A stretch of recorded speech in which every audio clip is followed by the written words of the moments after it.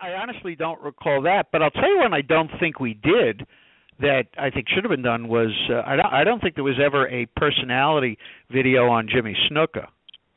No, never was. And he was, quite a he had a match once with Don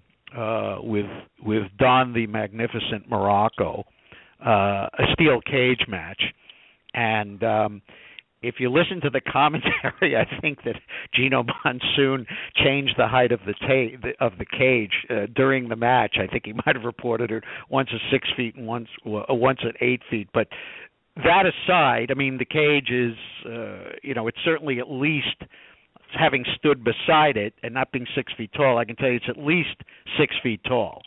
So they're going through this match, and I thought this was, we did use this match at some point. I don't remember in what, but I remember saying, this match is so special, we should do something. And I thought Snuka was he was a fantastic foil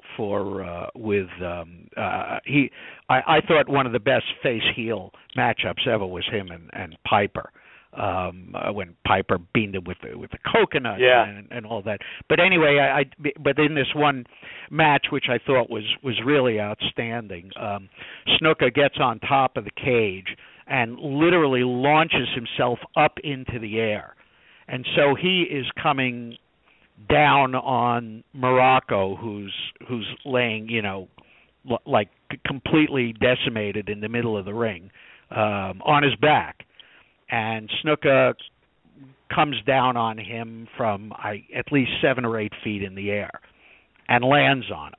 And that's the finishing move. And Jimmy probably weighed 230, 235.